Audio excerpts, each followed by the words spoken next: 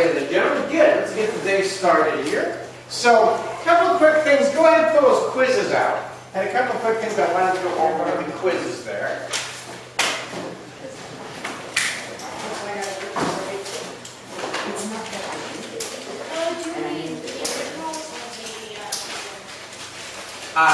Whichever one. Alright, so a couple of things I want to go over the quizzes. First off, some of you guys have never been in class with me before, so I just wanted to describe how the grading even works. Because they're going to have a whole bunch of numbers on there, and they might not make a lick of sense. And your mom's going to ask you, what did you get on your quiz? And you're going to go, I'm not exactly sure. So, let me show you how that works, and we'll go from there. Alright, so what usually happens on anything that I grade to you guys, there's going to be basically two numbers. It's going to be something like this, like 10 over 10, for example. So what this means, this top number means how many points you got. That's what you did. And the bottom one is how many points possible. Okay, so for this assignment, there's 10 points, like the homework assignment. There are 10 points possible, you guys got 10 points. For your quiz, there might be, 15 on this one. So you guys might get things that say something like this, 15, oops, again, 15, and it's like 12 out of 15, right? Something like that. Now, what? Yeah, it's usually 20. Well, but there's oh yeah, for some of you guys, you don't have that. But, so for this one here, there's like 12 out of 15, and this one means that there's 15 possible points on the test, you got 12, okay? That's what that basically means. Then what I do, because the points are worth 20 points in the grading book, I then have to kind of scale that up or down, depending on how many points are available on the quiz. So then what you're going to see is something sort of like this. Probably for this one it would be like 16 over 20. And then I put a box around this one. Okay? That means that the 16, that's what goes into the grading book. Correct? So for you guys, that's what will go into the grading book. And every single quiz that I give, I put that many points in the grading book, whatever it is you get. And then at the end of the trimester, I'm going to add those all up, and that'll be your overall quiz score. Go ahead. This says 12, 20 plus 125. Right, I haven't got that for you. All right, so that's what's going to have to work for that. Something else that I do is I take the lowest quiz score of the trimester and I drop it. I pretend that it didn't exist. So if you got a poor quiz score, I did the lowest of the year, and then the lowest of the trimester, and then I just knock it up. So basically, all year you get 3 quizzes that can basically disappear as if they never happened. So that's kind of cool. Because some of you travel, some of you might be sick, some of you might have had an issue, and so that quiz just for whatever reason. All right, so it'll disappear, so you don't have to worry about it ever again. That's what I know. Now some of you also, on this quiz, some of you did, most of you didn't to be honest, may have gotten something like this, like +1 EC, or +3 EC, or something like this. On this last quiz, there was an extra credit possibility on the bottom. It was anywhere between 1 point to 3 points, so I gave you guys extra credit. Now, what I do with extra credit is, for example, if you got like a 12 out of 15, I take your extra credit points and I apply them to this score first. So instead of a 12 out of 13, it would be a 13 out of 15. Does that make sense? Okay, so I just mark it up 1 or 2. And then, but if I go all the way up to 20 out of 20, which is the perfect score, you can't do any better than that, then you may actually have some extra credit points left over, so at the top you may see something like 1 plus 1 EC at the top. Alright? And that means you rocked that test if you pull that out. So that's kind of what that means. Now, if you don't understand exactly how I got all of this, it really doesn't matter. I just want to explain to you what happened. And if you want, I can show you the math of how I go from this to this, but chances are you don't really care. It's a nice, fair, easy system. It's just basically a ratio, and we pump it up a notch, and we go from there. So that's kind of how that works. Right. But this in the box is the grade that you get. And then on some of your tests, I'll also put your grades like A's and B's and C's. And the way that works is 100, basically 100 to 90 is an A. 89 to 80 is a B. 79 to 70 is a C, and so on and so forth. Okay? Chances are, if you got something lower than a C, I won't necessarily put the grade on your test, because you don't necessarily want to see it. So I'm going to leave that off if you got lower than a C. I have a question. Yeah. What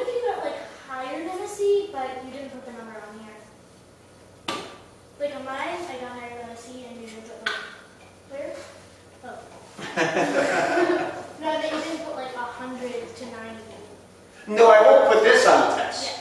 But that's, if you get a score that's anywhere in here, that's the grade you get from that score.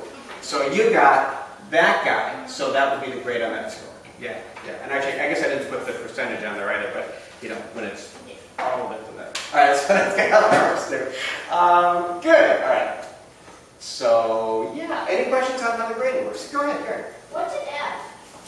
Well, I guess I could keep going down. So 69 to 60 would be a D, and then 59 and below would be an F. Yeah. Why did they skip E? I have no idea. I've always wondered that question, but I have no idea. Because then E would have to be like excellent or something like that. Yeah, yeah. I think that might be why. Because some people use E for excellent. So, all right, good. So that's basically how that works. Yeah, there's a little bit more specifics there to your C pluses and your D pluses and your A minuses and blah blah blah, but that doesn't necessarily something you care about too much. So, all right, so let's erase that then. Okay, good. Now, keeping your quiz out, I'm going to go over a couple of things. There's some things on here that a lot of people have problems with, or could use some extra explanation because the answers were close, but maybe not exactly where I want them to be. And what I will often do with quizzes is when I hand them out the first time, it's the first time you've seen that answer, I'll be a little loosey-goosey on the answer. If it's not quite there, I'll still give you full credit. But if I see it again, or a couple other times, and I give you the same question again, and it's not quite 100%, then I have to go, I have to mark you off of that one. So that's kind of how that works. Yeah, I think so. All right. So to go over some of the questions here, so some of these you may or may not have gotten wrong. First thing is anecdotal versus empirical evidence. Okay? And if you got these wrong, or if I give you the definition and it's not the one you put on the paper, I highly recommend putting what I say on the paper or in your notes. And I also, I think I've told you this already before, but I also always highly recommend taking those quizzes, never throw them away. Okay, maybe after class again, but or after the year is over again. But because the best way to study for quizzes is to study your old quizzes. The best way to study for the final is to study all your quizzes. So, so whatever you got wrong, make sure you know why it's wrong, because that's the best way to get it right the next time. So one of the questions on our quiz was, what is anecdotal evidence? Lots of different questions, lots of different answers on there. The answer that I'm really, really looking for, however, is anecdotal evidence is a story that many people believe to be true, but at this point, there's no scientific proof. Okay? So more people should be writing, since a lot of people got that iffy. So write that down. A story that most people believe to be true. Okay. Like, when you say anecdotal evidence, is that something that's not been found in testing or tests? Well, you can now, but you might not be able to later. Science Jim, you didn't take me off of the frame of the nurse app. Okay. Hold on a second. I still have most people believe they're true.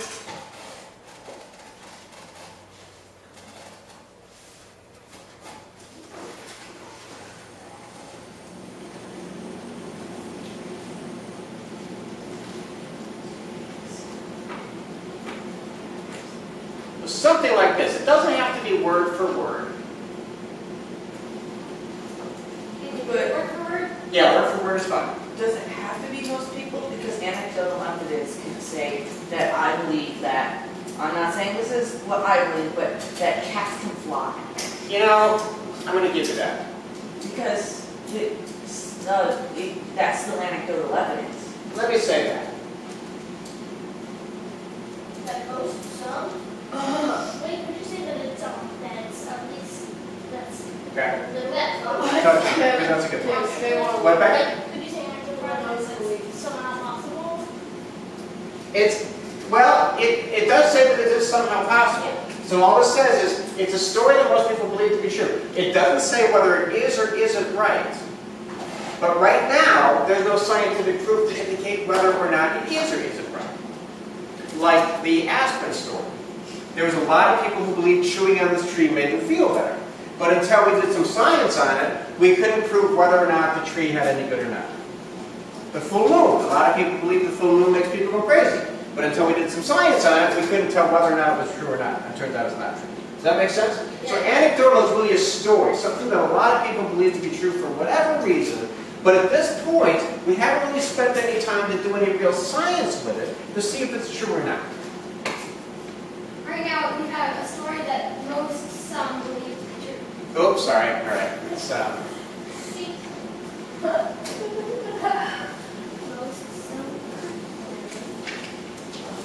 there we go.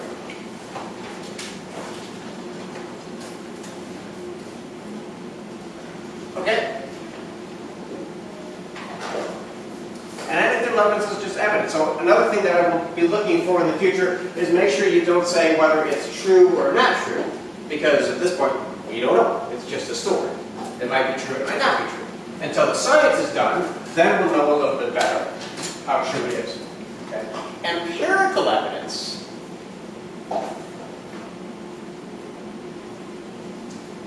is basically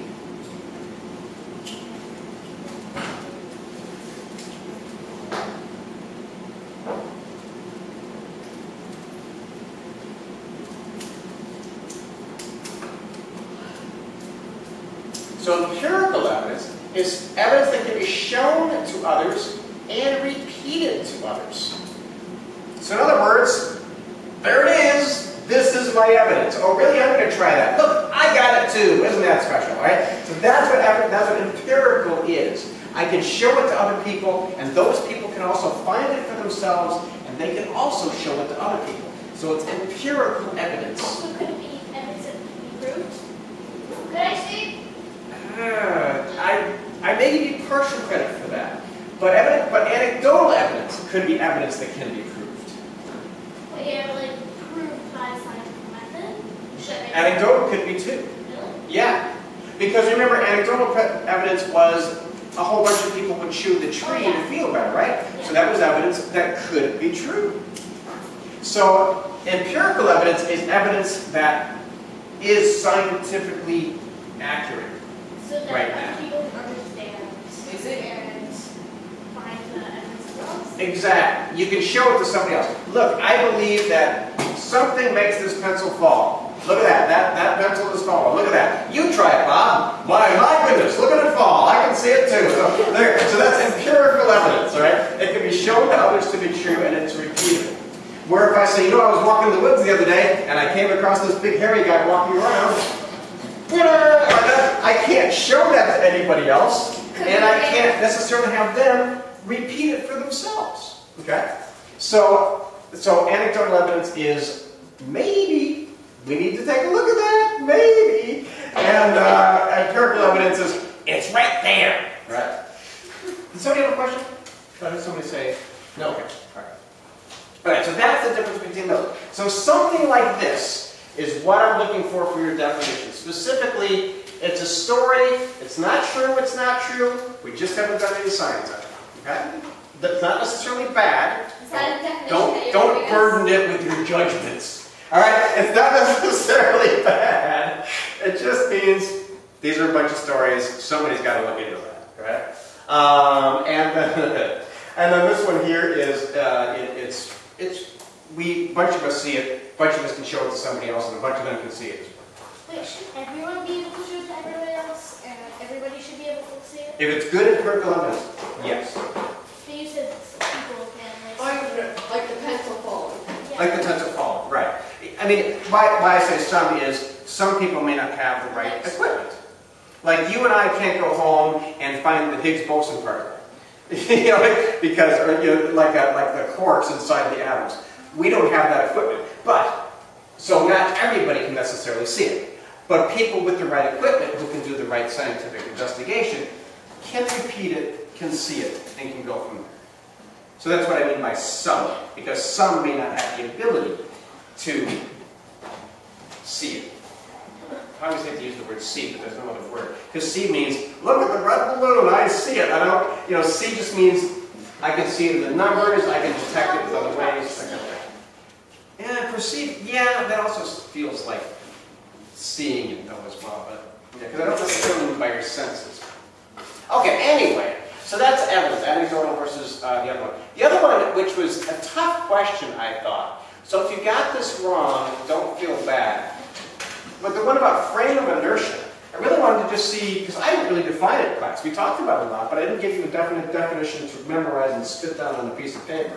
So I'm just kind of curious to see what you guys did. Those of you that got it right, big thumbs up. Those of you that got it wrong, don't really worry about it. How do we know if we did it right or wrong? Did you like put Because there? I didn't mark it wrong. If you got it wrong, I marked it wrong. If you got it right. How do we know that you first let him go soccer the first time?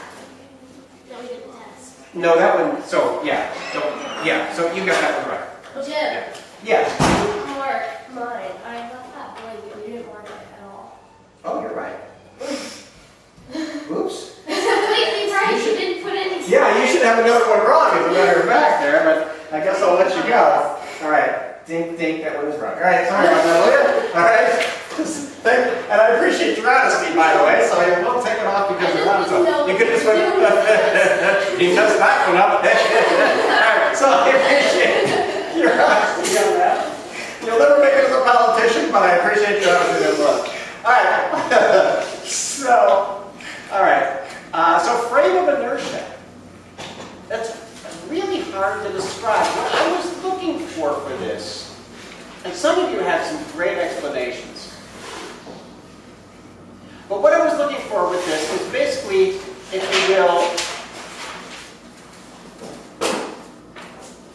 the space.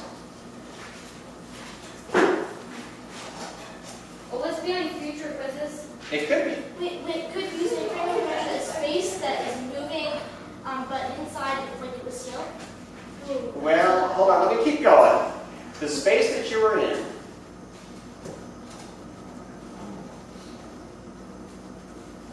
where all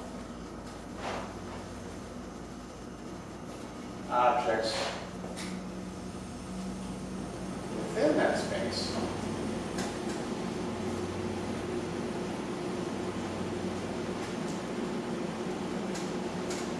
are moving relative to you. Now, basically, we would say the observer. Right, and I'll explain that a little bit more. Hopefully, this makes sense after what we've already talked about. I'll explain a little bit more.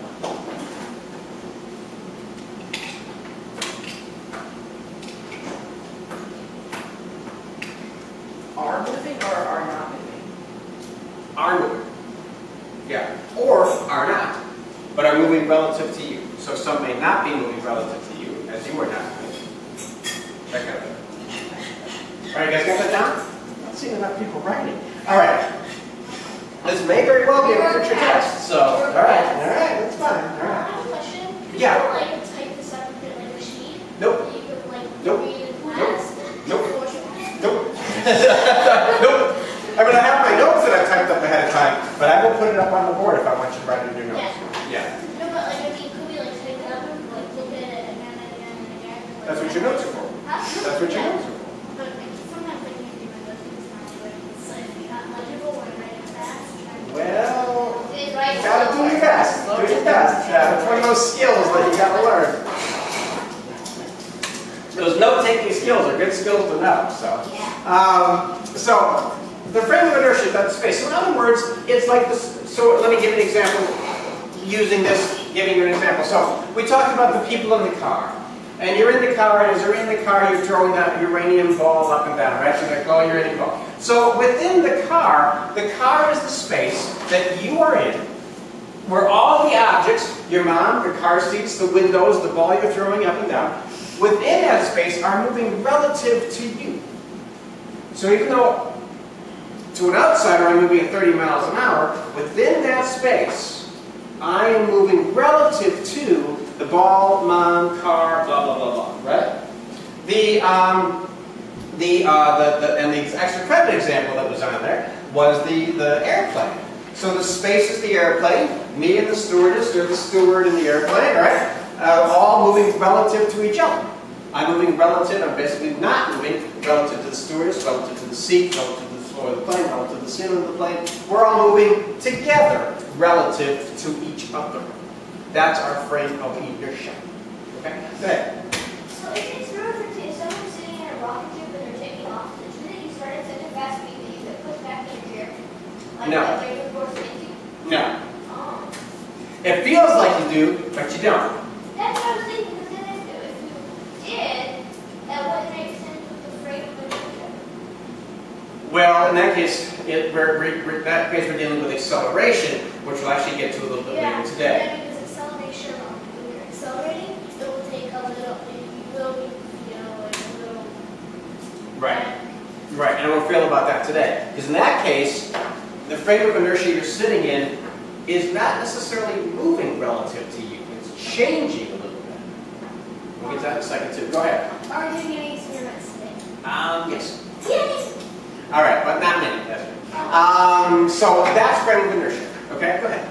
Well, like in our cars, besides the safety of like the seatbelt and stuff, are the chairs for the acceleration not being pushed back to the back of the car when you accelerate fast? Yes. Okay. Right, and for comfort. Yeah. But yeah, right, right. And when we get to Newton's first law, we'll talk about that in more detail too. But good. All right, good, you guys. Now, so that's basically that. Any other questions for the quiz? All right, good. Good. By the way, always do, if there's extra credit on the quiz, although most of you guys did, but always give your best shot on extra credit because it never hurts to have an extra point or two to make up for any mistakes. And so Jim, Yeah. in later quizzes, if you mark something wrong, will you give the right answer to the question? Unless I'm planning on going over it in class. Yeah. Yeah. Was there one that I didn't put down? I got the what is the definition of distance wrong. Oh, because I was going to go to that class. All right, good. Good question. See, there you go, Tom Fox. Good question. All right. So distance, because you weren't the only one to get that one wrong either. Although, I gave some loosey-goosey answers on this. The definition of distance is the amount of space between two points. Lots of different answers on that one, but that's really the one I'm looking for. That's the good official scientific answer. For what is distance? The amount of space between 2 points. I have a question. Yeah? So like in a zero-dimensional world, there would not be distance possible because there's only 1 point. Correct. Right. Right. Well, there's nothing possible in a zero-dimensional world. In a one-dimensional world, there is zero. No, I thought zero-dimensional was a point. I believe one-dimensional is a point. Wait. Two-dimensional is a line. Three-dimensional is up and down the line, right? Yeah. No, it's zero-dimensional is a point. And then one-dimensional is a line, and then two-dimensional is the plane. Then three-dimensional is 3D. Oh, it's a width. Yeah. So that means zero. Yeah. The zero Oh, right. is a plane. Right. So you have to live in a two-dimensional world in order to have any distance whatsoever. Yeah. Good. Is it okay if I say? Nope. You should never say that. Sorry. Is it okay if you said it like that? Space between point A and B.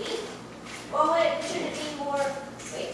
No, that's pretty decent. Yeah. I mean, if you don't do this exactly, I'm not going to mark you off at this point because I don't want you to just memorize these things. But the closer your words are to these words, the better you will probably be. Yeah, so you're fine. That would be fine. Yeah. Good. All right. Any other questions? That was a good one, Caroline, who's missing. All right, any others? Caroline has wanted to do a zero dimension. Oh my gosh! All right. Somebody say perfect. Okay. It's like Stranger Things. Okay. Great shot. All right. For us older folks, anyway. All right, so good. That's basically that. Now, where I want to go now is to the concept, well, one of the concepts I've been back up over here. So we've been working on basically this idea of velocity and speed. Should we write this down? No, not yet. Because hopefully you've already got this one. But we've been working on this concept of velocity, and speed, and distance, and all this stuff, and time, and blah, blah, blah, and shoving it all together. And you've been doing a bunch of stuff with velocity where we went outside and we did the race, and we went outside and we threw the ball, and we did all this stuff together when we were playing with the concept of velocity. So now you basically know, and I think just about everybody got this one right, although there were some math issues, but I think you had the idea. Then when I asked you to do that one formula, what is the speed? You guys were able to do your 50 divided by your 2.4 and come up with your 20.8 or something like that. 8, so there's D equals V over T. D equals V over T. Yeah. Yeah. Wait, no. V equals D over T. Oh, yeah. Yeah. Okay, so most of you guys were able to get that right, which is super duper. We did a lot with that. Looks like you guys got that idea fairly down pat, which is great. So now, since we've kind of got that idea, we're missing something here, and that's this. We can break velocity down one step further, all right? Because we can get into the concept here. Don't want to do this yet? No. So just because, let's take the example of you guys running your race, right? Just because you guys ran your race, all right? Yeah, that's not bad. Wow, that's actually pretty good. Yeah, that's not bad. Usually when I dress up like that, they look like they're like a ballerina dancer, but that's actually not bad in this case. All right, so when you guys ran your race, we ran across the thing and we timed it. You guys ran it in 6 seconds, or you guys ran it in 10 seconds, or whatever it was you guys ran the race in, right? We didn't run the race in, right? Yeah, we totally did. All right. I'm teaching like 4 physics courses this year, so you know, and I might be like, did we do this in class? All right. So, actually it's 5. So, we ran the race. Now, we said your average speed was 11 miles per hour, 10, go ahead. But that doesn't mean you ever had that speed on the run. Right. So your average speed was, we'll say 11 miles an hour, 10 miles an hour, 3 miles an hour, whatever it might have been. Well, hold on, wait. Let the teacher teach. It's nothing about that quarter. All right, so you're running that average speed, but, like Beckett was saying, that doesn't necessarily mean you ran the race that speed completely. At the beginning of the race, it took you a little bit of time for you to go from 0 miles an hour up to whatever your final speed was. And at the end, by the time you're getting to the end, you're reaching the end of the track and you're going, and you cross into the track on your hands and knees. So even though your average speed was 10 miles an hour, the speed you ran at may not necessarily have been 10 miles an hour that entire time. It may have changed. All right? Let me give you a little thing here about averages before we get into this. So the term average, you guys know this. But the trouble with averages is they're misleading. And here's why. If we were to take everybody's ages, here, we'll just do this in class right here and now. All right. So just tell me your age. Go ahead. 13 plus 12. 12 plus Gary. 12. 12 plus 12. 12 plus 10. 10 plus 11. 11 plus 14. 14 as of like today. 13. What? 13. 13 plus 13 plus. Oops, I just messed that up. Wait, now you guys go back to everybody's. No! Why did I make the whole thing? All right, hold on. Let me write it here and we'll do it this way. All right, so try this again. So 13, right? Yep. 13, 12. 12, 12. 12, 10. 13, 12, 8 and a half, 10. 11. You were, oh, I was 11. 14. 14. 13. I'm pretty sure Jason is 6. Yeah. 13. You're 13, right, bud? Yeah. Another 10. And then, that's at the very end, taste 12. That was horrible. I messed up at the very end. All right, so now we're going to get the averages. Wait, hold on. Where's Benny? What is it? Benny. Oh, 12. Benny was what? 12. 12. So now we're going to do the averages, though. When we did that the other day, we just add them all together. So we're going to do that real fast and we're going to mess it up again. 13 plus 12 plus 12 plus 12 plus 10 plus 11 plus 14 plus 13 plus 13 plus 10 plus 12 plus 12 equals 144. Oops. Divided by the number of people in class right now. 1, 2, 3, 4, 5, 11. divided by 11 equals. It's actually 12. That's 12. It's 12. It's not 13. There's 12 people here? 1, 2, 3, 4, 5, 6, 7, 8, 9, 10, 11. Whoops. Yeah, 12. 12. You are right, Mr. Benjamin. So 144 divided by 12 is equal to 12. Thank you. That's right. Is equal to 12. That's nice. Yeah, 13 seems a bit high. So there we go. So we take a look at this and we can say the average age of this classroom is 12. And that's pretty accurate. When you say average, you tend to think around that. If you're older, if you're younger, if you're more, if you're less, if you're around that. The problem is this. Let's say we add me to the mix. Plus 49. All right? So now we take 144 plus 49. That's going to mess it all up. 193 divided by 13, because we're running one extra person here now, divided by 13 equals 15 years old. Whoa! You put Miss Miller into the mix. She's not here at the moment, though. Okay, all right. So, are there any 15-year-olds in this class? No, there isn't one of them. So if you went and told somebody the average age of the people in the room, we actually shouldn't say class necessarily, but the average age of the people in the room is 15, they would all think there's some 16s, 17s, there's some 15s, 14s, 13s, but they'd all be wrong, right? Right? So that's the thing with averages. You've got to be careful when you hear the term, the average number of blah, blah, blah is.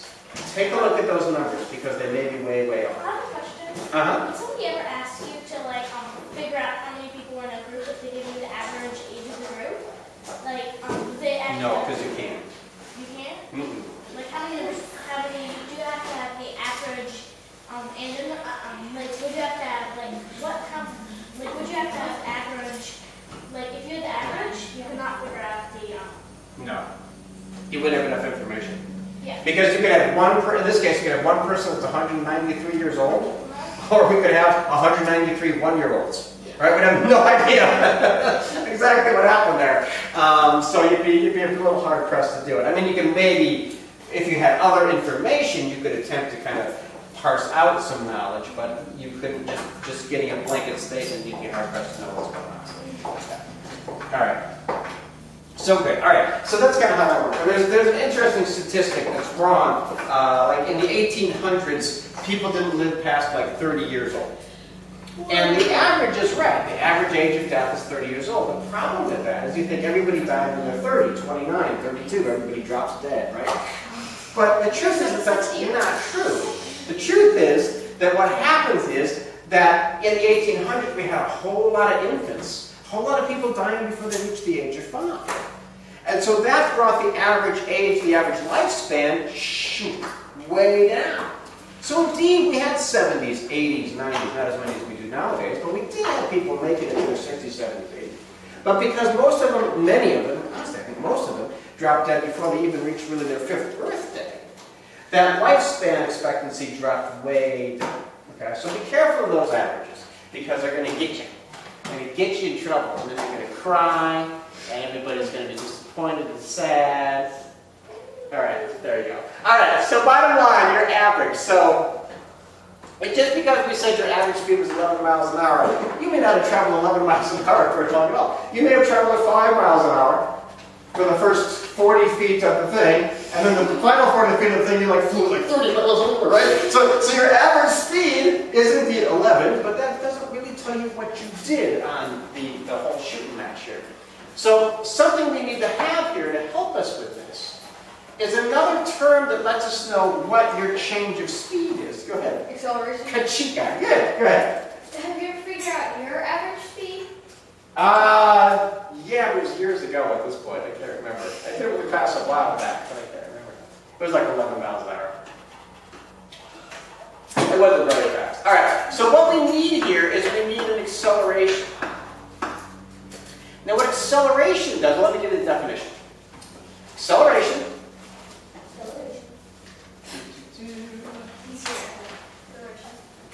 Is officially a change in speed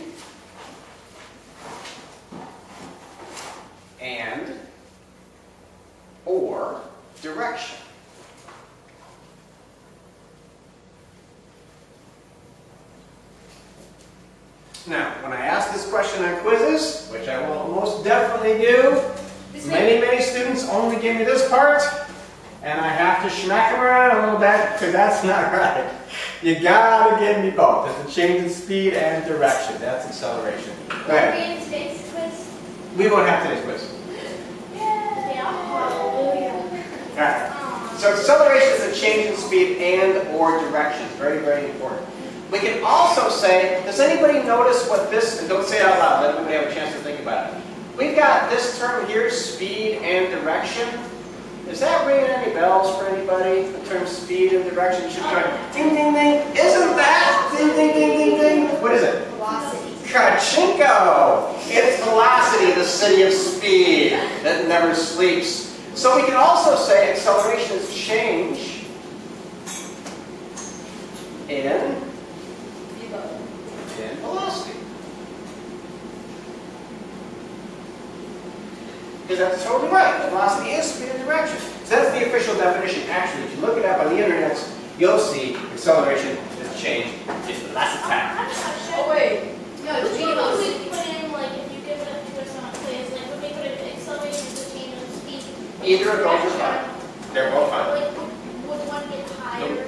They both get full credit. Choose the one that would be shorter words. Well, if you want to, but then you get full credit for both of those. Yeah. Right. What if they're slowing down? That's an excellent question, and we'll get to that. Because that's still acceleration. But not in English, is it? Yeah, it's not in English. It's an excellent question. So, okay. So, change the speed of direction. So, let me give you the fancy high school way to do this.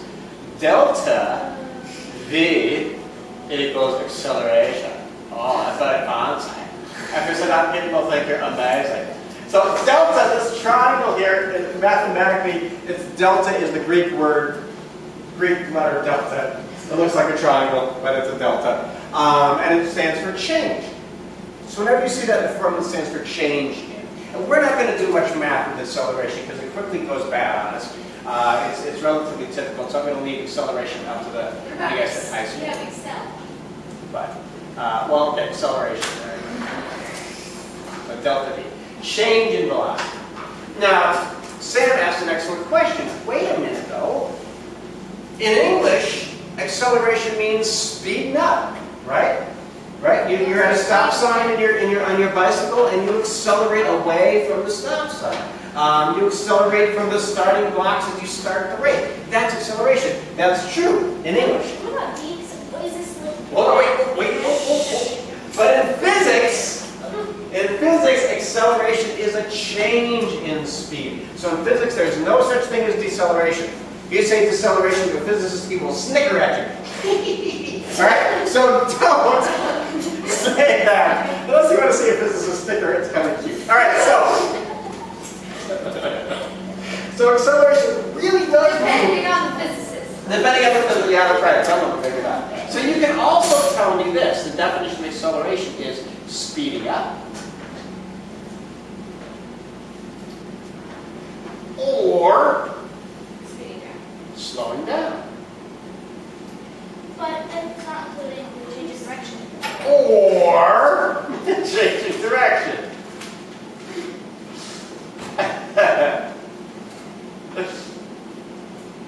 Alright, just depends on how many one viewers you want to use on the quiz. Alright? So that, all of those things make the same. What about make the same speeding sense. down? Is that slow? Curiously, there's no such thing as speeding down. You can speed up, but you can't speed down. Alright. Unless you're going down. So, let me ask you a question. Don't say it out loud. Now, I know you guys don't drive yet, but hopefully you're familiar enough with cars that you can get the answer. Brother drives. So just think about it, don't say it out loud.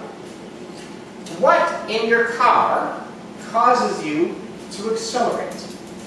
Yeah, that's What in your car, as the driver, what in the car causes you to accelerate? So don't say it out loud. Just think about it for a second. What in the car causes you to accelerate? Now, some of you may have one answer. If you have one answer in your head, you're wrong. Because there's more than one answer. Remember what the definition of acceleration is. Now, some of you may have two answers in your head. If you have two answers in your head, you're still wrong. Because there's As the driver, what can you do to accelerate the car? So wait, everybody, wait, put your hands up for a second. All right. So let's let everybody get a chance to think about this. What 3 things in the car cause you to do the definition of physics of accelerating? I got them. But I didn't do that. All right, ready? Give me one. Give me one. The gas pedal. The gas pedal. That's what everybody thought of first. That's called the accelerator, right? So that's the gas pedal. Very, very good answer. Good. Henry, give me another one. If you have your car in park, and you take it out of park, it'll roll. Oh, that's true. That would be gravity doing that. So I wasn't even really thinking of that. But that would be true. You could actually include just the gearbox shift, as a matter of fact. So good. I didn't even think of that. Okay. So give me another one. Sam, give me one more. Brake. The brake, yeah. People like, so next time you're driving in your car on your way home today, and you're coming up to a stop sign, tell your mom and dad to step on the accelerator. Hopefully they won't listen to you. And then they'll stop the car, and then they'll be yelling at you. Why are you telling me to drive on 7? But mom, in physics. And they'll be like, oh, that science gym. All right, so we got the accelerator, the gas pedal. We've got the brakes, slowing down, and there is one more. Blaine, go ahead. Can I name, I know both of them, but can I name something that causes all 3? Yeah, okay. So the last one is the steering wheel. Good, last one is the steering wheel. But what causes all 3 is you. The driver himself, or herself. Yeah, good. Okay, good. That would be true. Okay, all right. So, speeding up, slowing down, that could also be hitting a tree, but, well, I guess that would be all 3. Well, some would be, well, no, nothing would be speeding up after you hit the tree. All right, because that's against the inertia. But we'll get to that later. So good, all right? So something to think about next time. This is great when you guys are in driver's ed, and the driver's ed instructor tells you to step on the accelerator, and you hit the brakes, and he screams at you. You can say, you told me to hit the accelerator, and in physics, so actually, I don't recommend Start it. swerving off the road. Yeah. Most drivers and instructors really don't have a very good sense of humor, so I do not recommend doing that. All right. Come on, accelerate! But anyway, now you know the rest of the story. Now you know what acceleration means, all right? So it's a change in speed or change in velocity. Now, what we're about to step into here is a very specific type of acceleration. And it's the acceleration of gravity. Now, believe it or not, gravity is really just an acceleration. Okay? And it was Einstein who came up with this idea. Because think about it. This is what the story goes that Einstein is bored out of his mind. Most of the greatest discoveries of all time came from boredom, which is really kind of scary because nowadays we don't get bored anymore. Because the moment we get bored, we whip out our phones and we check for Pokemon or whatever we do, right? So, no longer is there any boredom, which means we're doomed. No, hopefully not. All right, but anyway, gravity. All right, so think about this. Let's say, thought problem, this is actually Einstein's thought problem. Let's say you're minding your own business and you're in an elevator.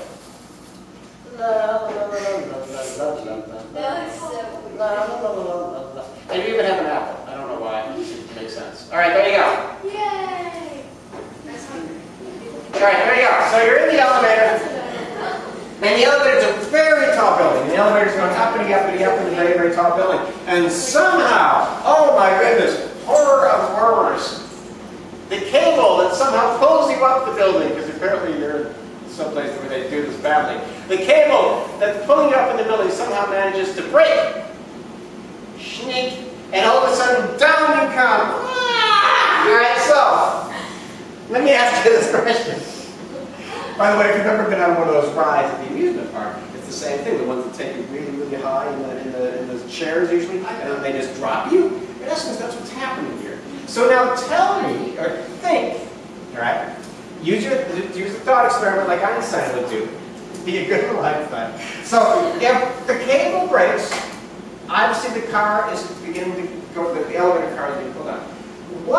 Don't say it out loud, but think what happens as the elevator car goes down. Before you hit the ground, we'll take this as a good case scenario. You don't hit the ground and die for some reason. But as it snaps and as it's falling, what happens to you? go of the apple or no?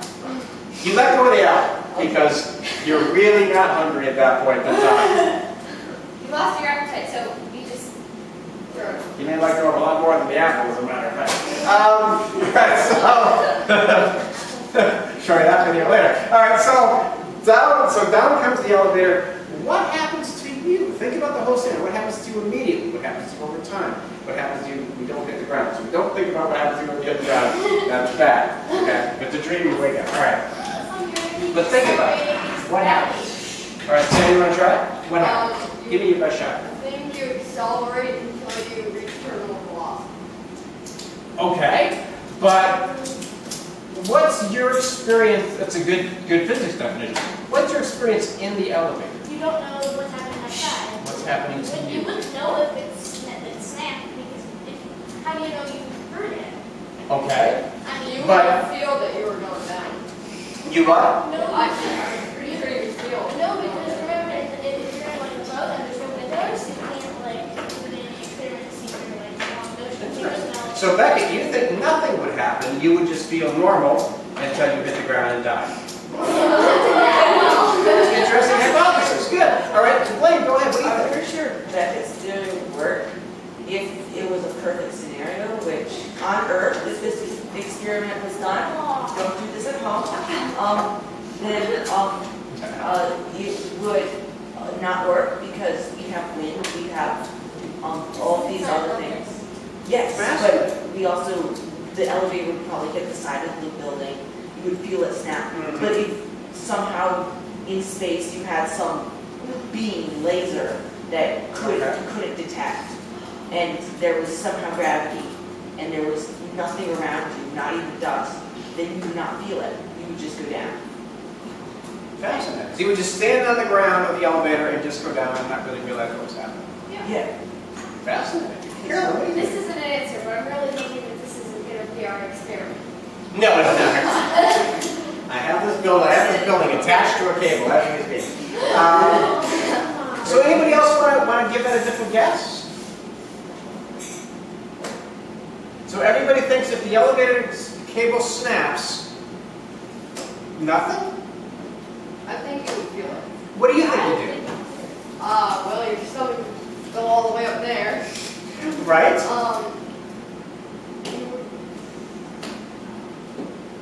You would basically feel like you were jumping out of the building. And you're just So you would feel, what, a lot of wind? What do you think? No, just like the falling sensation. You feel the falling sensation. Would you stay on the bottom of the elevator? Would you bounce to the top of the elevator? Would something else happen? Wait, hold up, hold up.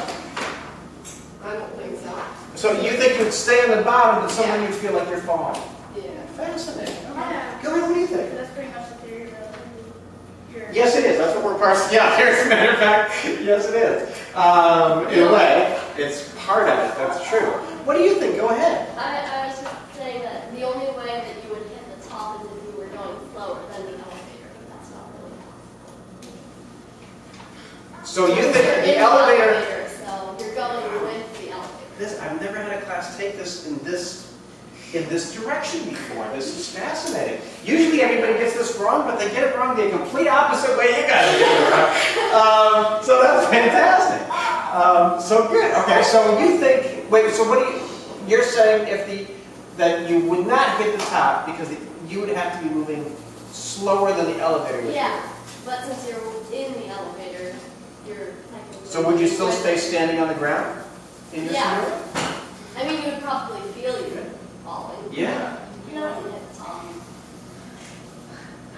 Oh, wait, no. How would you feel? No, Becky, do you want to add something? I think that you go to the bottom because what if you're accelerating, that will be pushing more, and you would have to accelerate along with the box. So it's possible that you feel a push farther down. Possibly. Wow. That's awesome. Well, great ideas here. Okay, now let me see if I can parse this out a little more then. So, you guys have gotten the idea of falling and accelerating. What's causing you all to fall? Gravity. would gravity work differently on anything in the elevator versus anything else in the elevator? You're in the same frame of inertia. Yeah.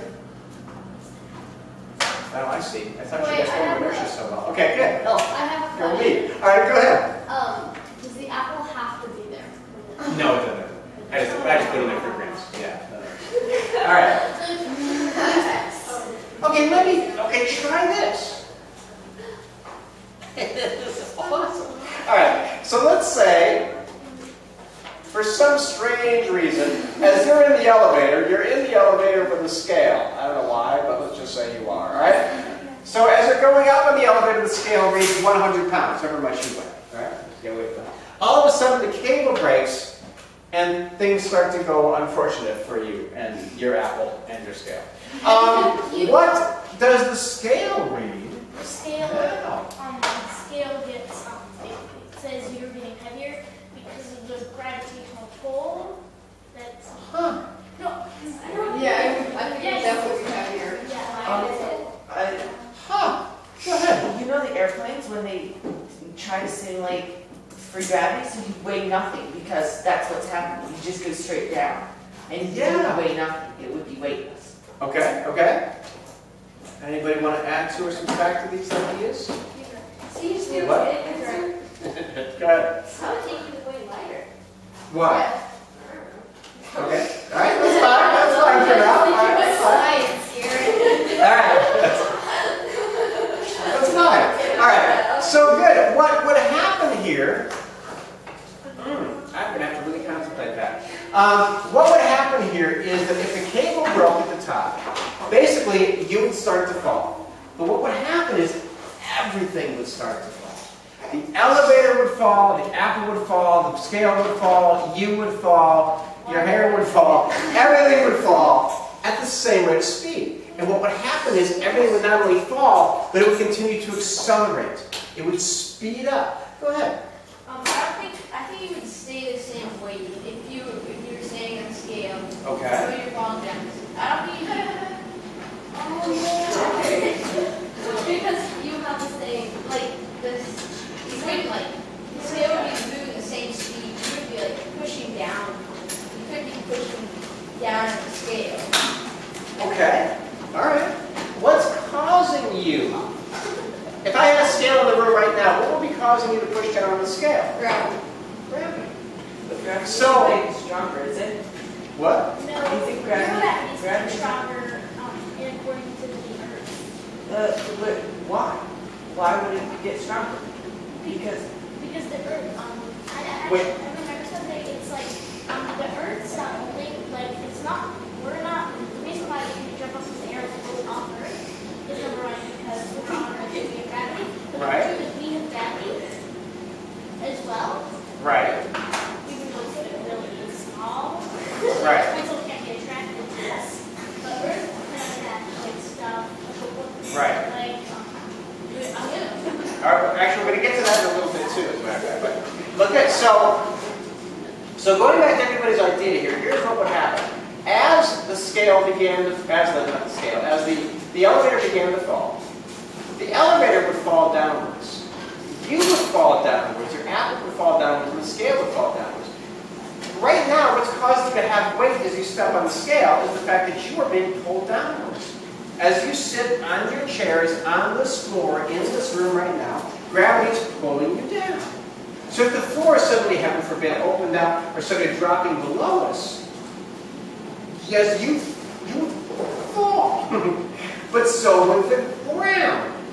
So that's what would happen with the elevator. As the elevator fell, you would also fall. Okay? Why are you doing a split? So, because you're falling. What else is down there? All right, and here's the scale as well. Right? So everything would begin to fall as the elevator fell, right? And you would be what would be considered weightless. Because if you stood on the scale which measures your weight, you can't stand down on the scale, because as you're standing on the scale, which is pulling, gravity is pulling you down on the scale, but gravity is pulling the scale down too. So you no longer have any pull on the scale, right? There's nothing no longer pushing you up. You're being pushed down. Newton's third law, which we'll get to later. So in essence, if this thing broke, gravity would accelerate your elevator, your scale, your apple down all the same rate of speed, and you would perceive yourself to be weightless or in zero gravity while you're in the elevator itself. Go ahead. So, are you weightless when you jump off a high dive on a diving board? So are you weightless then because there's nothing holding you? That's the definition of the word weightless. Really, I really don't like the term weightless because it completely refers to you standing on a scale. But if you were standing on a scale somehow, when you jumped off the high dive, yes, you would be weightless because no longer would you be able to stand on the scale. Yeah. Yeah, right. Unless you put it. Yeah, weightless is a strange term. Here, go ahead. Put it on, right? It would be lighter? No, it would be zero. Well, yes, it would be lighter. It would be zero. Right, it would be zero. So as it fell, it would be zero. So good. 800 pounds less. So that's the term, basically, with what's happening with gravity. Let me show you something. I brought all my other videos up. I didn't bring this one up. Let me show you guys something. Over here. Are we going to watch more of those brain games thing that we watched the first week? There it is. No, probably not.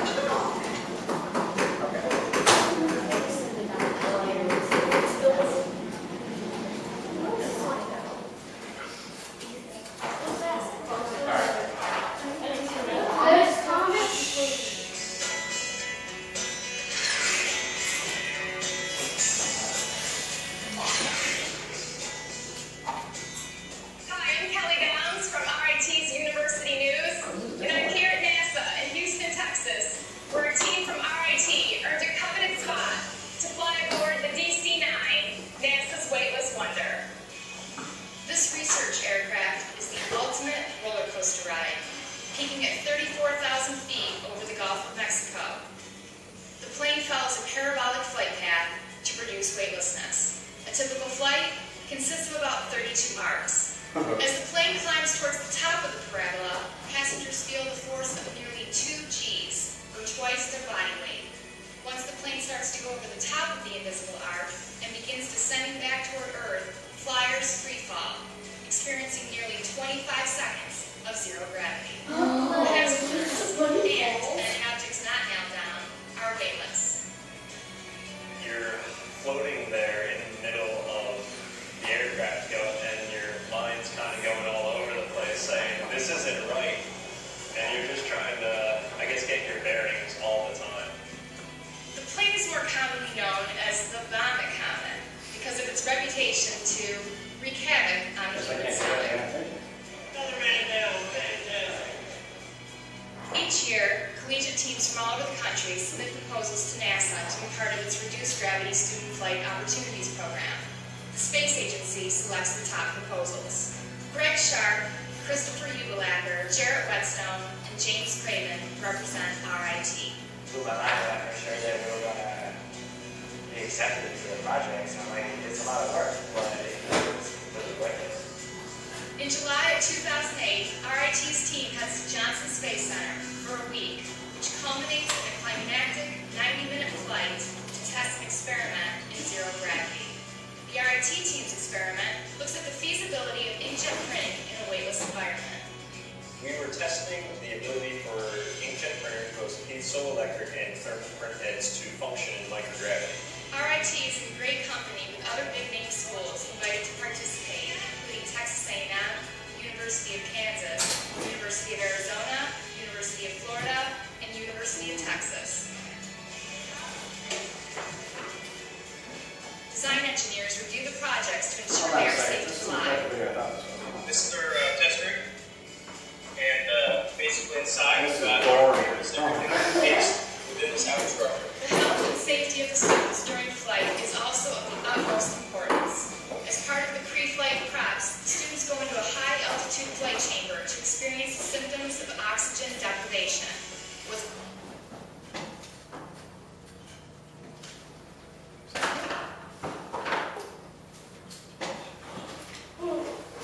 Yeah. That is one. This is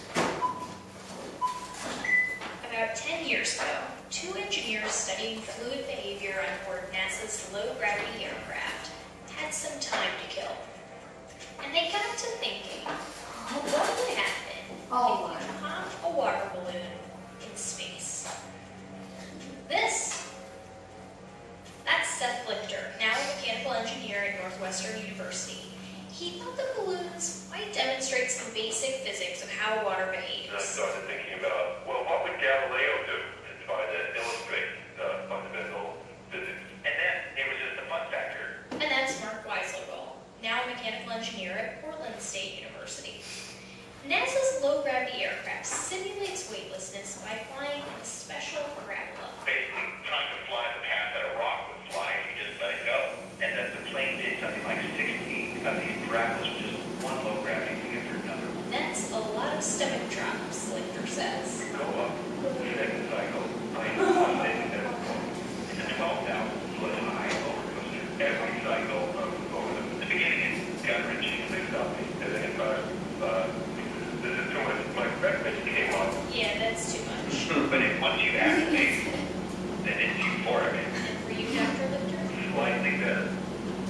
Part of the appeal of the water balloons is that they give you an easy way to make big water blobs on the spot with no fancy equipment. And that's because of the way that the balloon pops. You can see here in these high-speed videos, when you pop a water balloon, even here on the ground, the first thing that happens is that the latex unwraps, leaving behind a big ball of water. On the ground, of course, that doesn't last long. Only for a split second, then gravity starts working on it, and the water blob starts to fall. And it takes that nice spherical shape. This, by the way, Flattens it out. goes to your idea early on.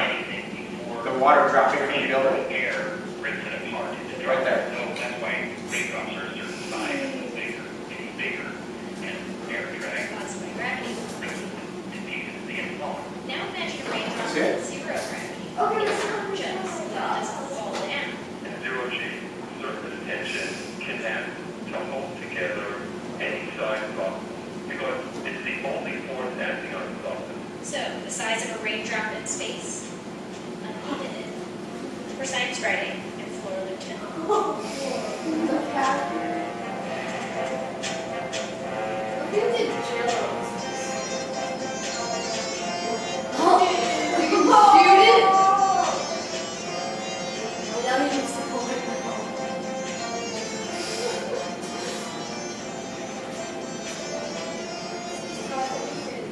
So rock and roll. So that's the idea with the elevator, right? The elevator falls, you fall. In this case, it's not an elevator, it's literally an airplane. The airplane is literally falling out of the sky, right? It is going down at the same rate of speed that gravity would pull it down. If it fell out of the sky, that's exactly what it would be doing. Luckily, it's doing it in a controlled fall so that nobody dies. They may throw up, but they don't die. So that's what's going on with it. They are falling at the same time. Now, let me ask you a question. Why does it say microgravity? Microgravity is a little bit better because there is still, Yeah. it's actually all of these things are slight misnomers because there's still gravity. We'll talk about that in a second too. The gravity is perceived to be different because you're falling. So let's see, at this point, You can see here in these high-speed videos when you pop that's water. absolutely Seth not right. Lichter, now a mechanical engineer at Northwestern University, he thought the balloons might demonstrate some basic physics of how water And I behaves. started thinking about, well, what would Galileo do to try to illustrate the fundamental physics? And then So notice- fun factor. it's falling here. If the water bubble is falling there, why? Because the plane is going. The plane started to change. Go ahead, Henry. What's the It's plane? going up. It's not. Well, they were in free fall. It was falling, it was staying still. Now it's starting to fall. So what? You're very close. To back that idea up a couple of seconds. It's stopping. The plane, sort of. Go ahead. Can you help? Can you do It's it? changing direction. It's sort of. Yes, right. It's not quite going up yet. But what it's doing is it's starting to level out its flight. So it's not dropping as fast. So now the plane is dropping slower than the balloon is, the water balloon is. So you're basically right. Right. Does that drop as fast? Go ahead. Is there something on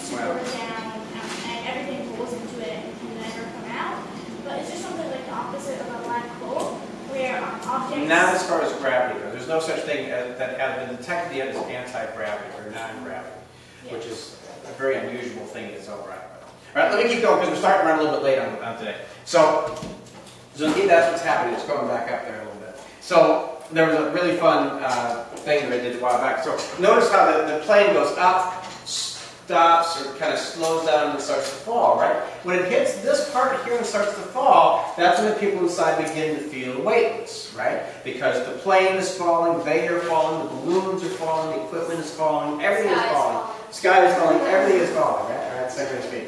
Now, a lot of people will say they're in a low gravity environment or they're in a no gravity environment. It turns out that that's really, really wrong. Because even the people in the International Space Station, and you may have seen some people floating around and moving around the International Space Station, we'll do a video on that a couple of days as well. But they seem to be weightless in space as they're floating around. Truthfully, as they're in space, their weight is 90% of what it would be on Earth.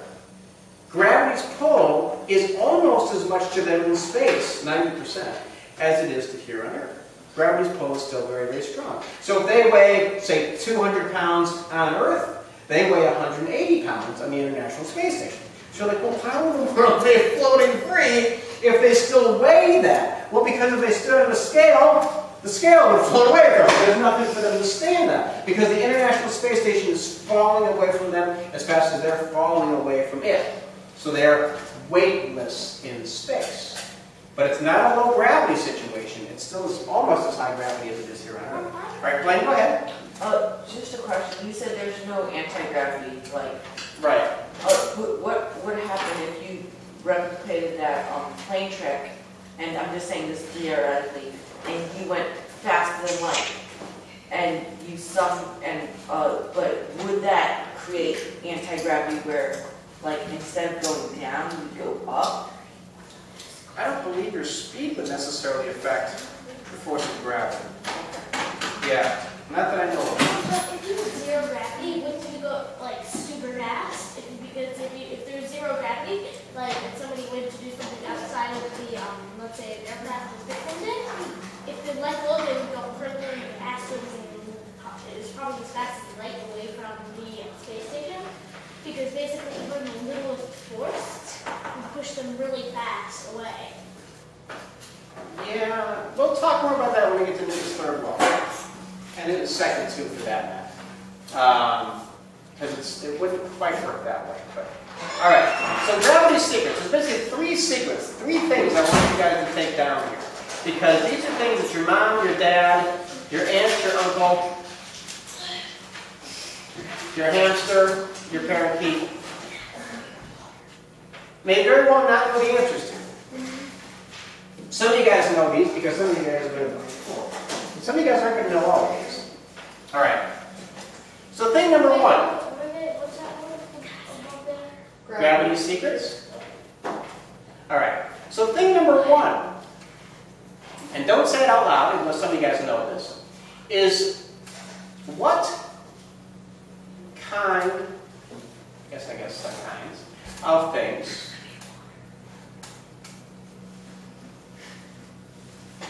have a gravitational pull.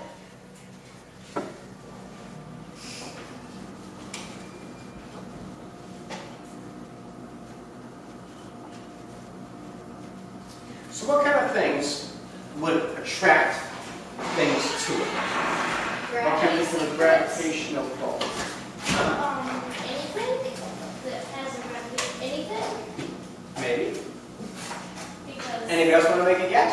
So anything? What do you think? anything with mass. Anything with mass? Okay. Anybody else want to make a guess? So really you think a pencil has a gravitational pull? Henry, go ahead. What's the question? Because that was the last one. Okay. And what kinds of things have a gravitational pull? So everybody thinks the pencils that you're holding have a gravitational pull. Yeah. Okay, I will bet that's not true.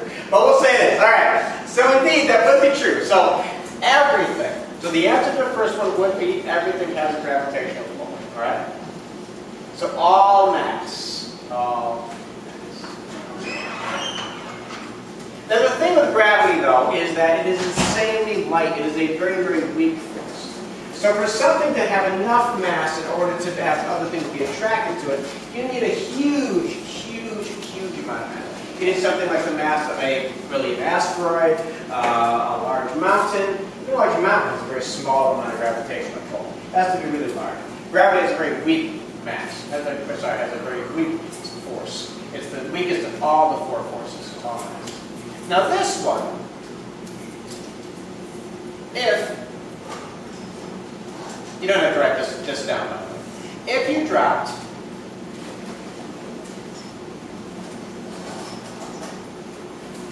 something heavy and something light, Oh, I know this. Yep. what gets first? So if you drop two objects, a heavy object and a light object, what gets first? Okay. So what happens here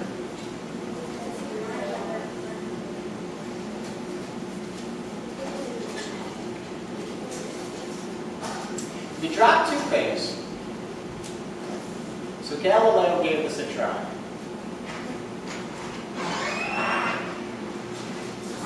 He dropped himself off the tower. Way back when. Way back when. I remember learning about this when I was like 7 or 8 years old. I Cool. write everything. Excellent. Alright, so way back when there was a fellow by the name of Aristotle. This isn't Aristotle, this is Galileo. We'll get to him in a second. We'll leave him at the top of the building for a second. Aristotle was a fellow who was a Greek philosopher, incredibly smart, and Aristotle basically made the conclusion that the heavier something is, the faster it will fall. The lighter something is, the slower it will fall. And honestly, according to observation, pretty good empirical evidence, really, because whenever you drop something, you drop a piece of paper or a rock, the rock drops faster. You drop a feather or a flounder, the flounder falls faster, right? So whenever you drop, the heavy thing's going to fall faster. So it's pretty good empirical evidence to that.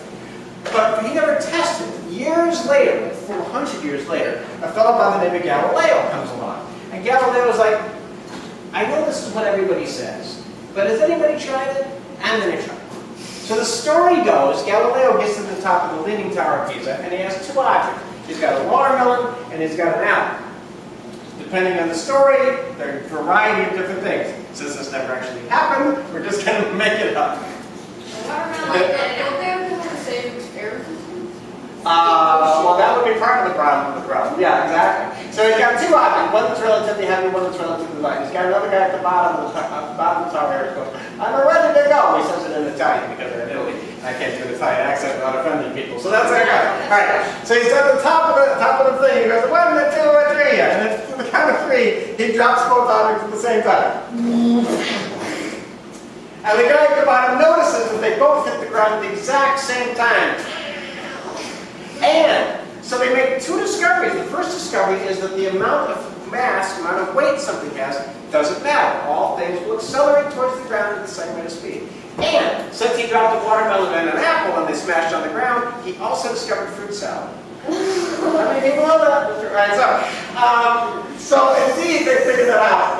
Now the thing is, in Galileo, this is the story and the legend. The truth is this probably never happened. Because Galileo was one of the first scientists. What does science do? It takes notes. It doesn't let anybody figure out what they did. The point of science is to be repeatable, so we take notes. He never wrote this down. If he did, he would have written it down. Now what he did write down, which is far more clever than this, because that would have worked because of air resistance. Alright? So what he did do is he had this ramp. It kind of went, whoops, that's supposed to be straight. Alright. So we have these ramps. And what he did is he created several spheres, or he just had several spheres, several balls. And some are lighter than others, some are heavier than the others, but they're all about the same diameter, about the same size. Right? So he dropped the spheres, and he timed how long it took the spheres to go down the ramp. And he noticed that by doing that, it didn't matter. The heavy sphere hit the finish point as fast as the light sphere and everything in between.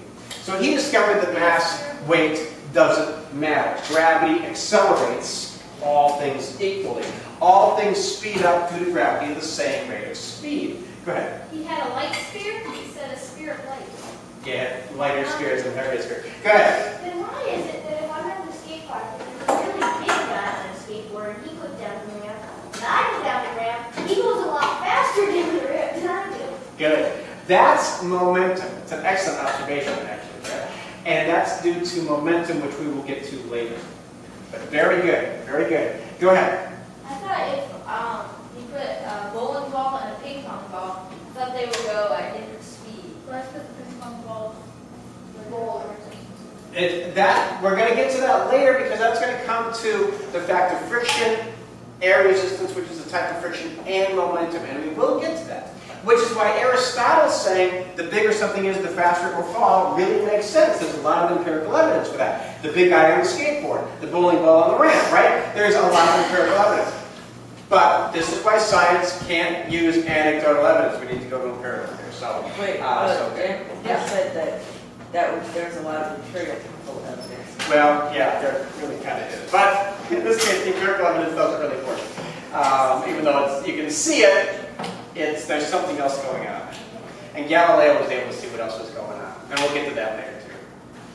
So, so good, you guys. So basically, that's how that works. So let's go to... So all things... Okay, so we go back here. Back to the sequence. If you drop something heavy and something light, what hits the ground first? It's going to be... They hit the ground at the same time. That hits. Should we write this down? At the same time. What if you already know that? Yeah, then you don't have to write it.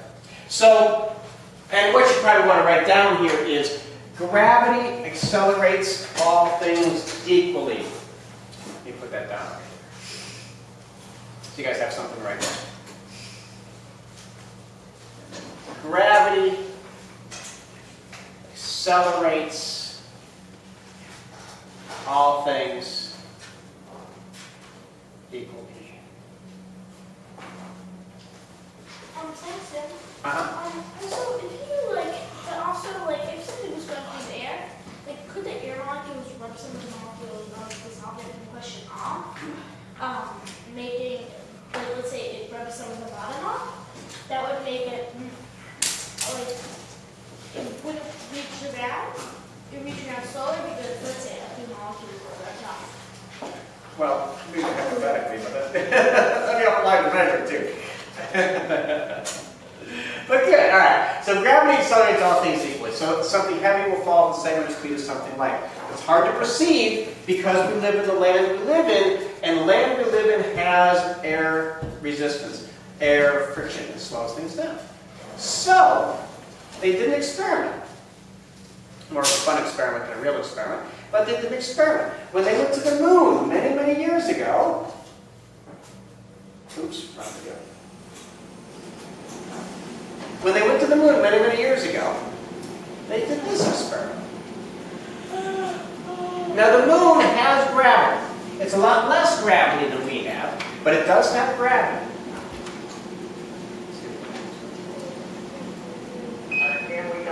Right. So the moon has gravity, even though it's got a lot less gravity than we have. But what the moon doesn't have is atmosphere. The moon's too small. So because it's too small, it doesn't have enough atmosphere to literally hold air molecules to it. The air molecules just float away. One of the reasons why we have air on this planet is because our planet is big enough that the gravitational pull can hold the atmosphere to it. The moon can't do that. But it does have gravity, which means if you drop things on the moon, the things you drop will fall towards the surface of the moon. So when they went on one of the first manned space flights, they shot this little video. Oh, it doesn't have any air resistance. No air resistance on the moon, right. So let's try it. The wind and in a thunder drum and the EED.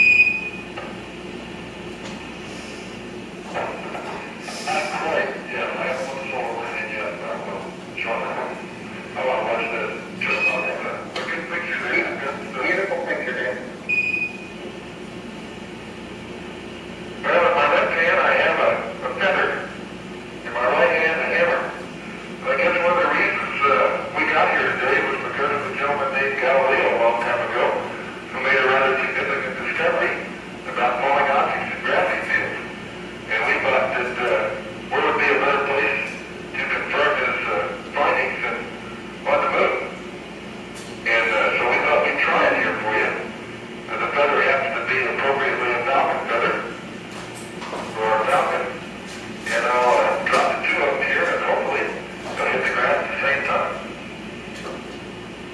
How about that? See that?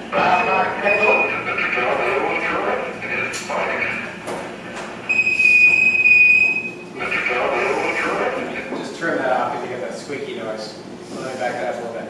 And we'll go back and forth a little bit. Good wash. A hammer that probably weighs a couple of pounds and a feather that weighs virtually nothing, indeed, drop at the same rate of speed. Let's kind of go back and forth so you can see it. Which is just bizarre. There's no way that would happen here on Earth, but it does on the moon, because there's no atmosphere. Now, let me show you another video with that.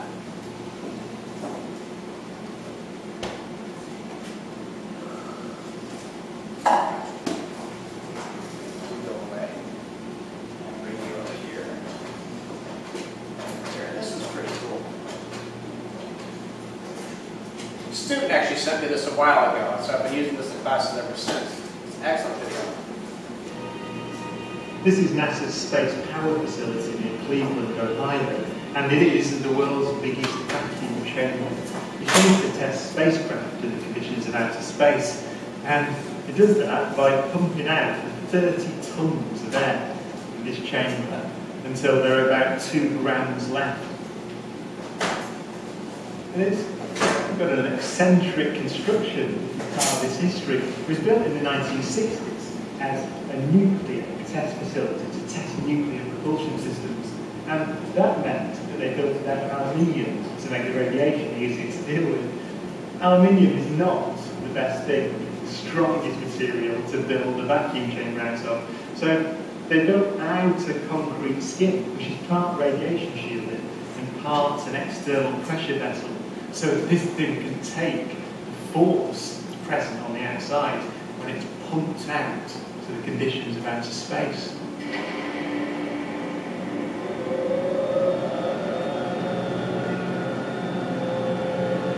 Galileo's experiment was simple. He took a heavy object and a light one and dropped them at the same time to see which fell fastest.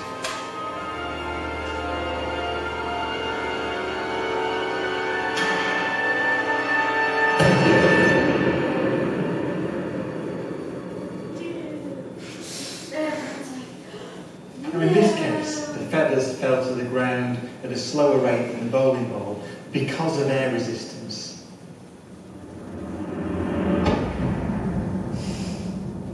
So, in order to see the true nature of gravity, we have to remove the air.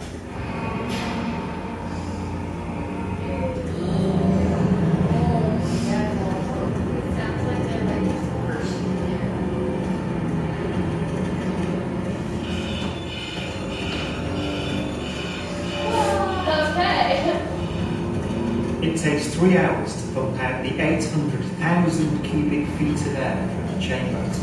We dropped 2 millitorr in the last 30 minutes.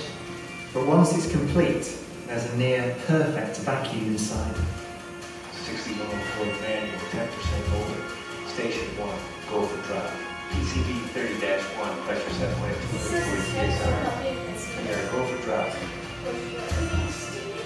10, 9, 8, 7, 6, 5, 4, count down, 2, 1, release.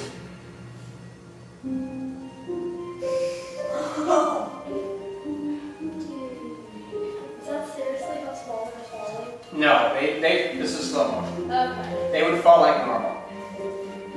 But notice how they're all falling together. There's no air resistance.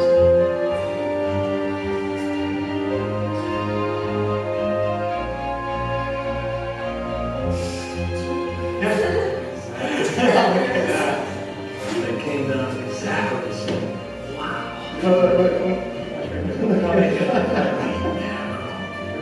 Exactly that exciting. Exactly the same. Feathers don't move, nothing. That's just brilliant.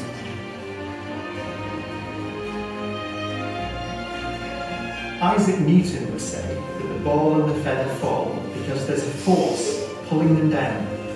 Gravity. And it goes into a little bit more that we don't necessarily need. But it's really pretty cool. cool. And I mean, Brian Cox is one of the most famous physicists around now. He's done a lot of amazing work. And even Brian Cox is like, dude, that's pretty neat. So, because we're not used to that. We live on our planet where things don't necessarily work the way physics says they're supposed to work, even though they do. And the reason they don't appear to is because of air and friction. That is kind of something that we've been battling to try to figure out. So for Galileo to really see what was really going on there was truly an amazing thing for him to do. Galileo was no slouch. Right? So very cool. All right, now, so those two things you knew. Ooh, I didn't want to do what I just did. Hold on. Bring that back up. All right. So let me go back to the secrets here. So we've got two of these secrets. One,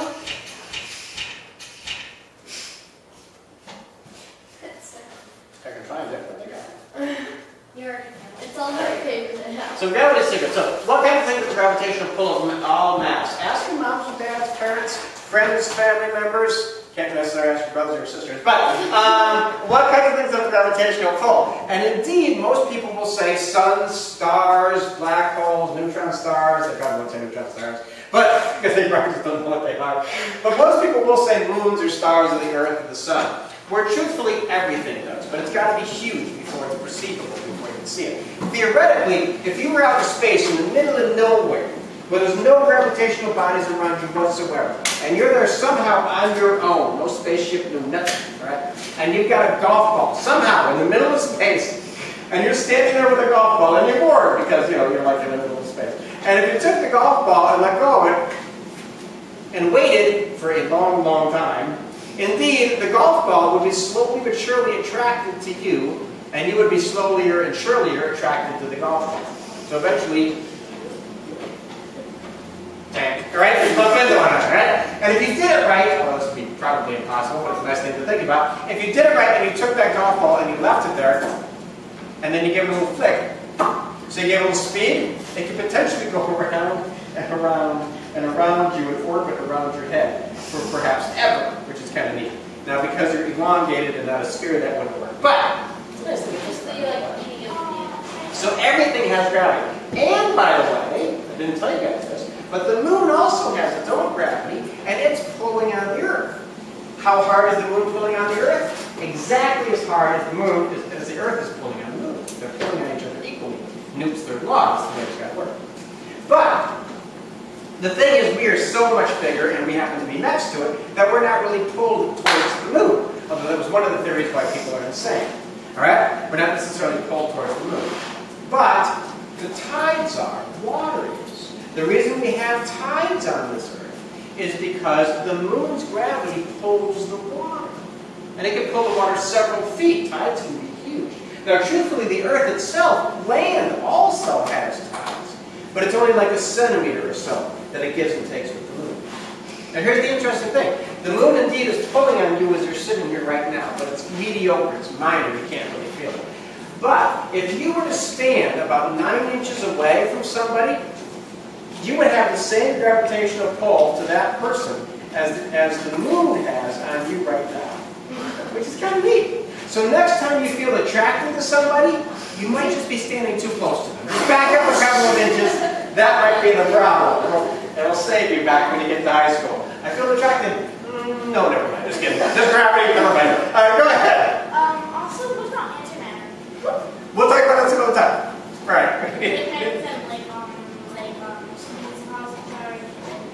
Yeah. I need to keep going on this lecture. I want to talk about that some other time. All right, good. So these guys here are really pretty cool. Now, one last thing I want to give you guys, and that's this here. And I need to do this in 2 thought problems. So pay close attention. So the thought problem goes like this. Let's say you are minding your business and you happen to have a rifle. You're minding your own business with a rifle. And you're in the middle of a field where it's nice and safe and there's nobody around. But it's not just any ordinary rifle. It's a rifle from the land of Newtonia, all right? Which means that when we fire the rifle, one bullet goes na na na na na na na. It goes fired with a bullet, and eventually dunk, dunk, dunk, dunk, hits the ground about a mile away. About a mile away. But at the exact same time we fire this bullet, another one drops. Doink. Remember, don't say anything. So you got bullet A, we got bullet B. One bullet is fired at, say, 720 miles per hour, about the speed of sound, which some rifles can fire at. The other bullet is just dropped, as if I would drop it to finish the end of the rifle. However, they were both at the same time. The moment this bullet leaves the gun, this bullet is dropped at the same time. Question is this, don't say it. Question is this, which hits the ground first? Right, yeah, pay attention. So when you shoot in this direction, this one drops in the direction, which hits the ground first? This one or this one? So think about it. All right, now, while you're thinking of that thought problem, I'm going to give you another one. Two thought problems in one. And that's this. Let's say that you fired your rifle and you have now become a wildlife biologist. And you're minding your business in Madagascar. And you are a wildlife biologist, and you are doing a survey on the marvelous monkeys of Madagascar. That's a tree. Hanging from the tree is one of the nefarious monkeys of Madagascar. Alright? They're very large. Hey, that's pretty good. Yeah. Now, I can actually see what it is. I don't mean to write monkey with an arrow. Alright, so let's say, oops, that's not what I wanted to do necessarily. Actually, it kind of was, but not 100%. Let's say you've got a laser sight, and your laser sight is pointed directly at the shoulder of the marvelous monkey of Madagascar. Alright? Which means as you pull the trigger, theoretically, you hit the marvelous monkey of Madagascar in the shoulder. However, what happens if the moment that bullet is fired, it's a dart gun, it's a tranquilizer dart, so that no marvelous monkeys in Madagascar are hurt in the making of this thought problem. Alright, so you fire the dart. But at the same moment the gun goes, the monkey lets go of the tree. Whack! Right? They say whack in Madagascar. Alright. It's monkey for eek! Okay? Or, oh no, he's shooting me with a dart. Alright.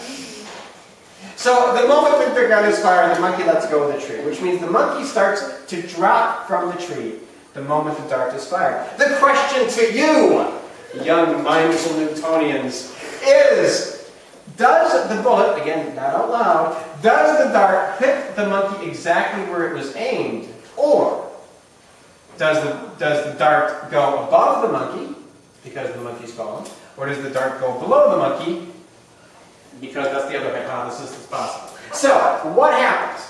Does it hit the monkey? Does it not hit the monkey? There you go. Now, hold on for a second, Henry. Let's go back to this problem over here. While your brain is churning and yearning and whatever might else over there. Alright, so we go back over here. So this bullet is fired. Ah, point, point, point. And this bullet is just dropped. Okay. So, the question is, which one of these bullets hits the ground first? The answer is, how many people say A hits the ground first? Raise your hand proudly and with great joy. Or don't. You can raise your hand timidly and with fear. No? Okay, do it. All right.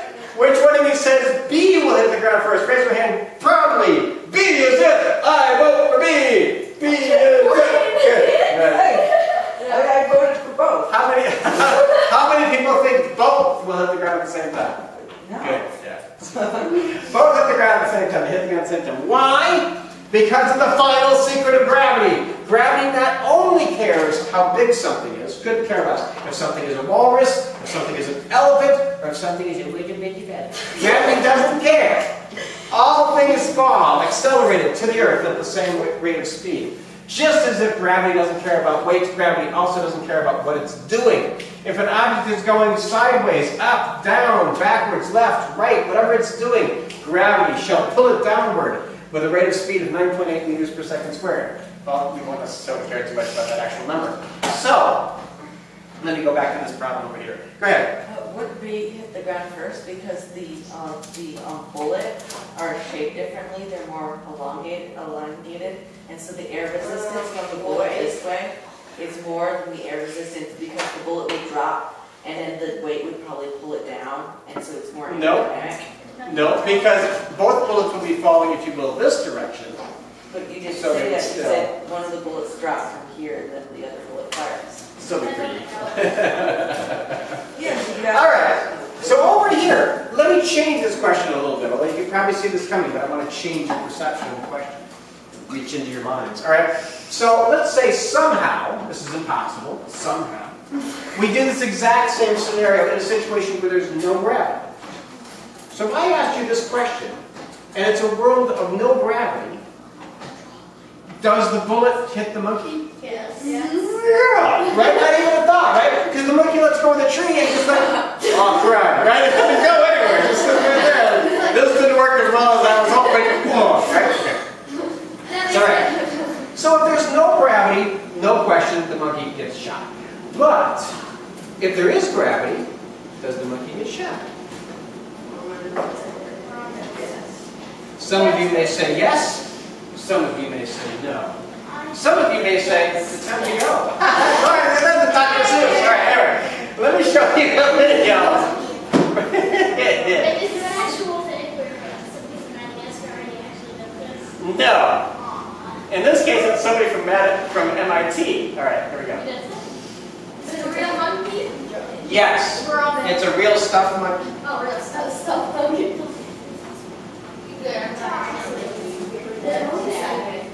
All right, you all got your guesses, right? Does the monkey get shot? So here we are. There's the monkey. Attached by its head. Yeah, I think so. Monkey can't. The monkey can.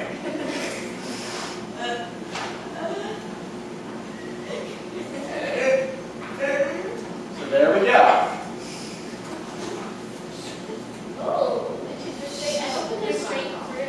So there's the laser pointing directly at the monkey, just like in our scenario. So it's the same scenario.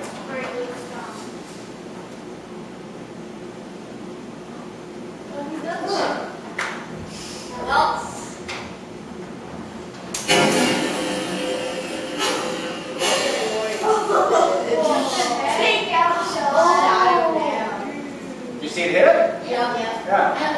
Because gravity don't care none.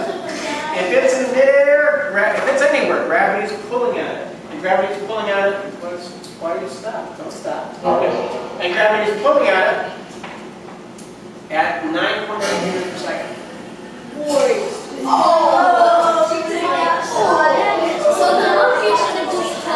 And now you may be thinking to yourself, well, what if you shoot the bullet faster? What if you shoot the bullet slower? Yeah. It depends. You got to shoot at the right speed, right? Wrong. A second ago, he shot it at 13 meters per second. Now we shall shoot it at lowly 9 meters per second. Watch what happens.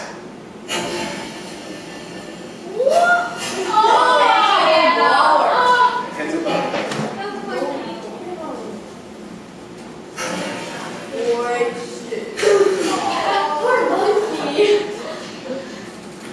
Does he ever go faster?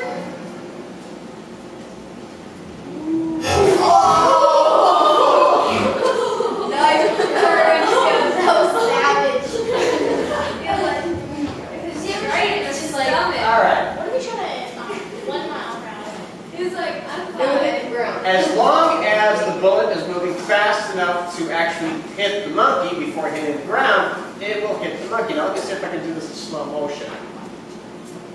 Or slower. Shoot. Okay. There's 9 meters per second. Ooh, wait, oh, that's fine. Okay. There we go. It's the monkey. Now we go side angle. Okay, here. Okay, watch. So the ball is dropping. It's moving this way, but the moment the ball leaves the gun, gravity goes, "You are mine," and it's pulling it to the earth at 9.8 meters per second. The moment the monkey is released from the little magnetic device, gravity also says, "You shall be mine," and also pulls it to the earth. So both of them are falling down to the earth at 9.8 meters per second. So indeed,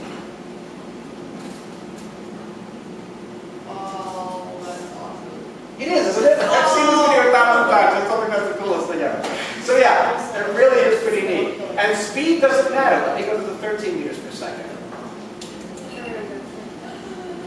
Oh, wait. Why is it a monkey? That's just the thought problem. Wait, but technically, if you shot Pretty it short. gone, would it just be straight? It is? No. No, it's same way. Really? Yeah. Oh, yeah, because it's distant so fast. Right, okay, here it is. This is the faster one. And just notice how the faster one just hits it higher. Oh. So if it's a bullet and going at 720 miles an It'll hour, hit him like 1 centimeter. exactly, right. And you guys really already know this. Any of you guys remember throwing a ball and the person standing further than 1 foot away from you know this already. Because when you aim at the person across the way, you don't necessarily think about this, but it's true. When you aim to that person, you don't necessarily aim directly for his or her chest, right? When you throw in the football or the baseball, you're supposed to aim for the chest or the mitt, right? You don't throw it directly at the mitt, because what's going to happen? Kang, kang, kang, it's going to hit the floor and roll to the individual, right? It's not going to work. So you automatically put this formula in your mind. Your mind does it for you, which is absolutely unbelievably cool. So your mind automatically goes, all right, I'm going to throw it up here, because I know, your mind is like, I know gravity is going to pull it down at 9.8 meters per second, so that cosine is 7 is 7. Okay, good. And so you throw the thing, and sure enough, right into the mitt, and the guy's out, or whatever, right? Or touchdown, whatever it might be, right? Exactly. So that's the way that works. So your mind automatically allows for gravity to work. Even though you guys didn't know, when I gave you the problem, that's the way it works. Your mind knows it, even though you don't know it, which is like the coolest thing ever. All right, now, let me ask you one more question. And I'm going to leave you with this to think about over the weekend. Right? And in fact, if I remember right, I will make it a homework question. Wait, write anything more down? Yes. Write this down. Oh, I'm sorry. Let me finish with the secret. I haven't really given you the last and final secret. So the last and final secret really is that gravity, and I'm not going to write down that whole problem, but the problem is the shooting the monkey from the tree problem, or just the shooting the bullet problem, which one hits the ground first. And then the final secret is that gravity doesn't care, basically. Gravity, right, pulls all down That's what we said for number 2. equally, whether it is moving or not. I think a quiz today. Nope. So gravity pulls all things down equally, whether it is moving or not. Going up, going down, going sideways, no matter what it's doing, once it's released and gravity can control it, gravity shall yank it to the earth with its cold vengeance eyes.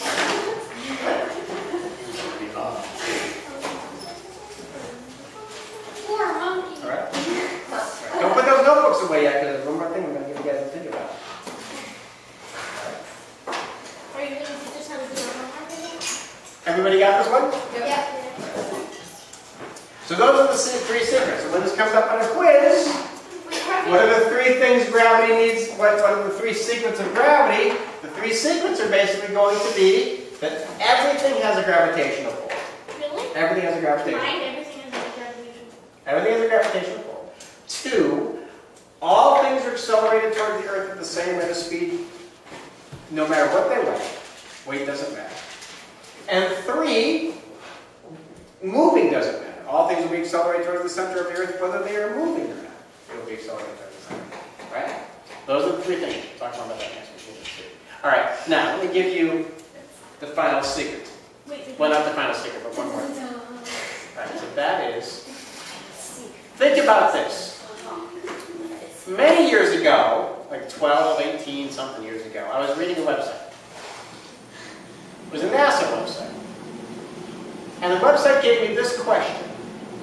It said that if I had a ski ramp, like Can we write this down? ski ramp. No, but I draw the picture, because this is going to be part of your homework. I'm going to ask you to answer this and explain this in your homework. Why do I keep doing that? Wait, like, what's the little squiggly line?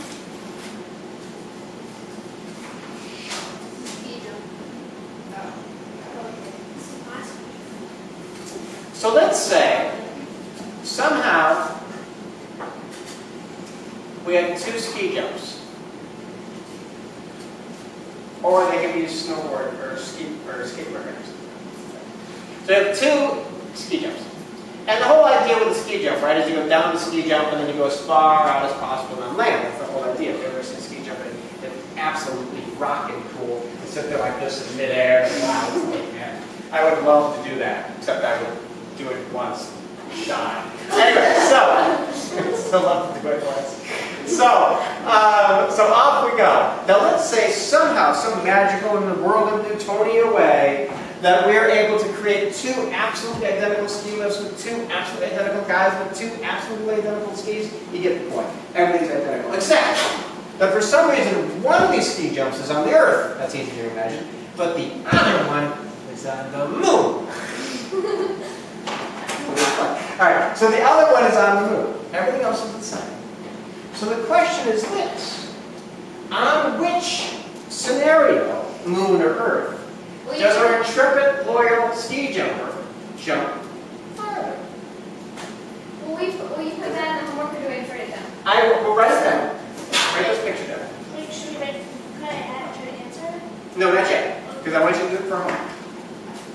So the question is this. You got 2 ski jumps. Everything about them is identical. One is on the Earth, one is on the moon. Which ski jumper goes farther? And because we're in the wonderful land of Newtonia, we will, for the time being, ignore air friction. Okay? So ignore air friction, which we don't have to ignore on the moon, because it doesn't exist anyway. But we will ignore it on the Earth, so we'll take that out of the variable. So everything else, including air friction, is identical. Moon and Earth. The only thing different is the different planets' heavenly bodies over there. Alright? Thank you. Alright, you guys. Good luck. That will be part of your homework. Feel free to discuss anything with your moms and dads and see if they know the secrets of gravity. What about women?